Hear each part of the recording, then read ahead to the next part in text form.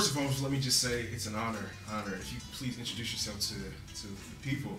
You know? Okay. Yeah. My name is Ramon Banda, and musician, here in Southern California professional musician for like the last 50 years. Wow. First, let me just start off by asking, tell us about your family and cultural background. Okay.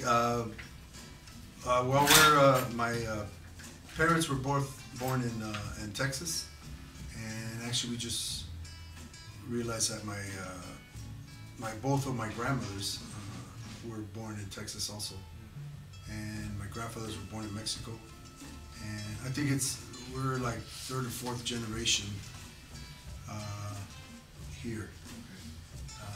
But I mean, before that, I mean, they always lived at the border and just said, okay, so you guys are here. So, that kind of deal. Okay. And anyway, my parents actually grew up in towns very close to each other there in Texas, little towns in West Texas. Okay. But they didn't meet until they were here in Southern California. And so my mom had moved out here with her family, and they worked, they came out here for the work, different jobs. They worked as farm workers and stuff like that up and down California. But their base was here in Southern California. First and foremost, when did you begin your commitment to cultural music? I was introduced to cultural music in my late teens. By the time I was 17 years old, I started playing Latin music, music from the Caribbean, music from Cuba, Puerto Rico, Dominican Republic.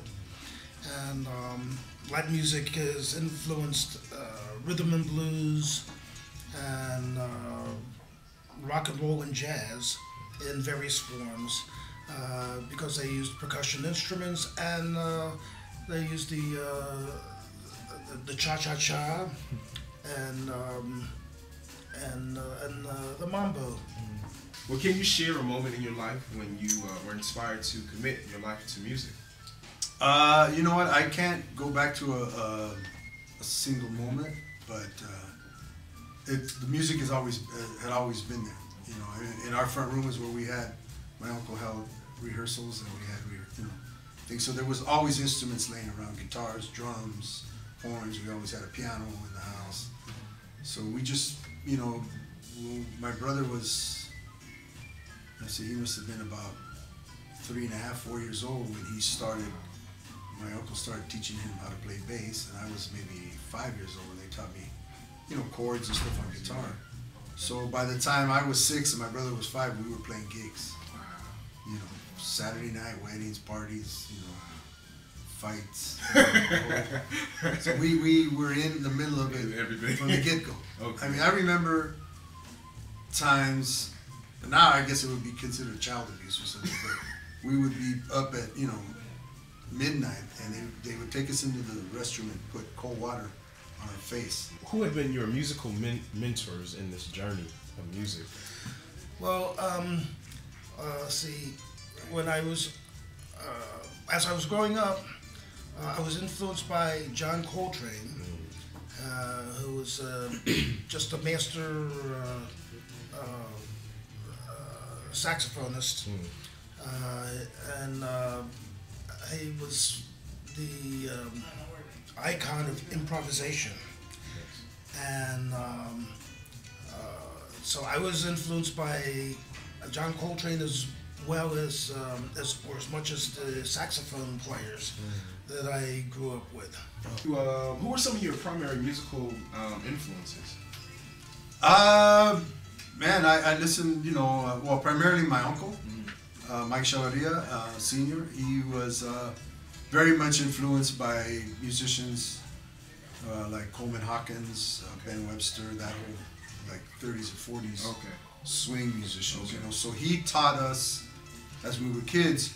Not only did we play, like polkas and corridos, and he could play a million songs, and just make up medleys of stuff. But we also had to learn how to play, standards, American standards like Stardust and I Wish You Love and all that kind of stuff, Body and Soul and all that kind of music, So to us, you know, we'd watch TV and we would see, you know, Cal Worthington that sells Yes. cars. The cars, you know, yeah.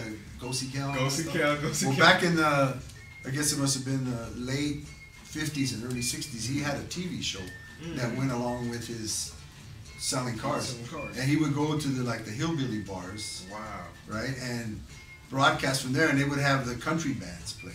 Wow. So we were digging on the country thing too, you Okay. know, and then my mom would listen to that. We listened to, you know, Yeah. Hank Williams and all that stuff. So Okay. it was all happening. So there was no, you know, you're gonna play this, you're gonna play that. If it was good music and we dug it, we played it. What kinds of cross-cultural musical collaborations have you been involved in or currently a part of? Well, I'll see. In 1971, I joined Ray Barretta's band in New York City. I had only been in New York about 6 months, and I was leading a top 40s Latin American music ensemble. It was like a quartet, sometimes expanded to a quintet. And that was my first job in New York. I was playing at a place called the Aury Baba. The name of that band was called The Adventures of Soul.